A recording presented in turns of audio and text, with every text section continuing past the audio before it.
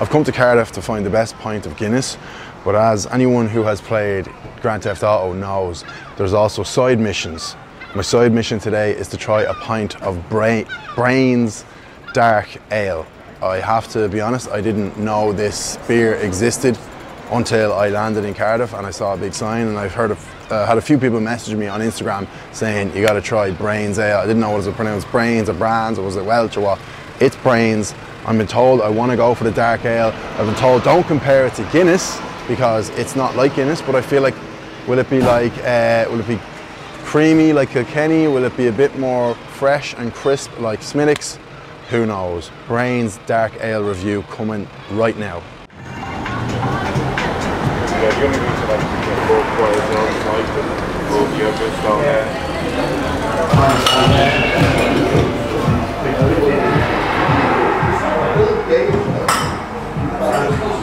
Would that be considered kind of light then if it's only 3.5%? Yeah, it's a session beer. Session beer, okay.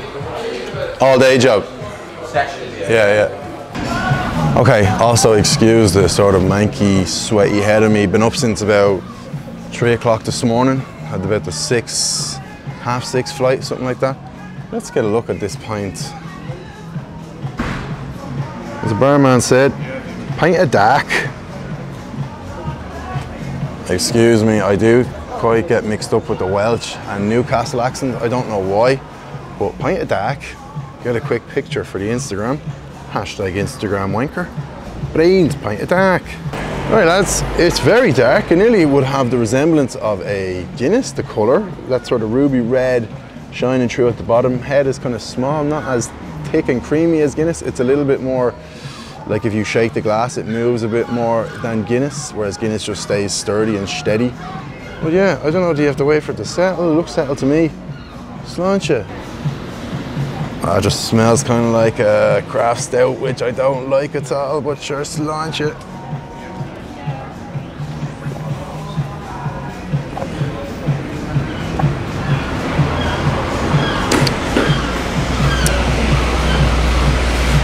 Okay, not grotesque. Initially I get a sort of a bit of a dryness at the back of your throat. Kind of similar, this is going to be the worst review of all time. Any beer channel person looking at this is going to shake his head, especially a Welsh one. But I got to be honest, I get like this dryness at the back of my throat, similar to when you drink like wine, you have that sort of at the back of your throat. But taste-wise, I do like it. I feel like if I drank it 3 or 4 years ago, I would really not like it. But I do feel like getting into my later 20s / I'm almost 30, reality check. I think I have a bit more of a palate than I would have a few years ago, so I actually kind of like it. It is a mad name though, Brains. And like I was saying, I thought maybe it was like a culture thing, was it like brands or something? No, it's just Brains. Like someone text me, just like the thing on your lid, in your lid, Brains. What a name for a beer.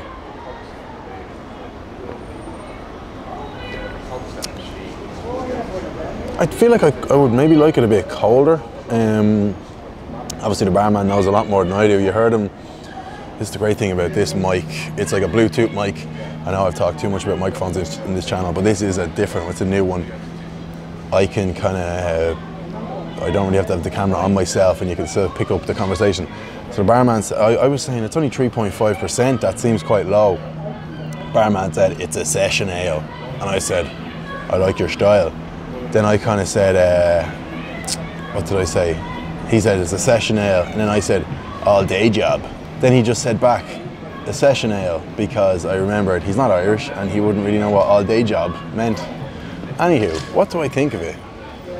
And yeah, he also said, oh, do you go around comparing dark beers to Guinness? I said, do I fuck? I drink Guinness 99% of the time, but I was told, like, if I'm gonna go to Cardiff, this is brewed in Cardiff, born and reared in Cardiff.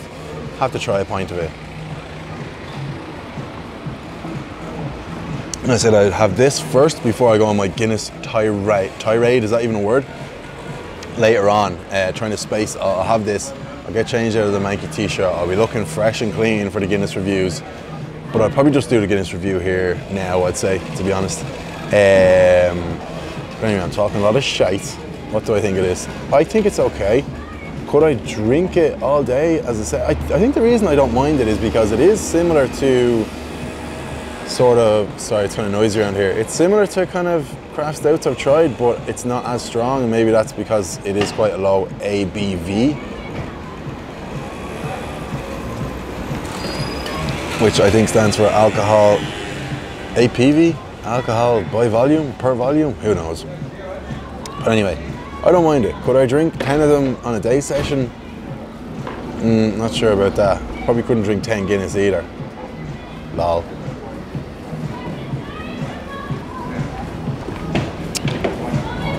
Yeah, for me, I don't mind it, but I think the reason I don't mind it is because it's quite light. I was thinking, like, you think Brain's dark ale, that's gonna be real heavy and hard to drink. This is quite easy to drink. Taste is just a little bit too fruity, woody, whatever sort of adjectives you want to use there, but yeah, it's fine. I just prefer Guinness because, again, I'm not comparing it, but I am comparing it. I kind of just prefer Guinness because it's just not that much of a taste to have. It's just grand. But no, this has surprised me. I thought I would hate it. Also, it was £3.30. It's probably around €4.15 or something like that, maybe. But that is out of 10. Like, when I try something new, I just try to think likelihood to have another. I'd go like 6.57. Let's go in the middle. 6.8. 6.8 out of 10. 7. 6.8. 6.9. 69. Wine and Diner 69er. Filth. Nah, I'll go 6.8. It's okay. I could drink another one, but I wouldn't be going on a session on it all day. It wouldn't be my session ale.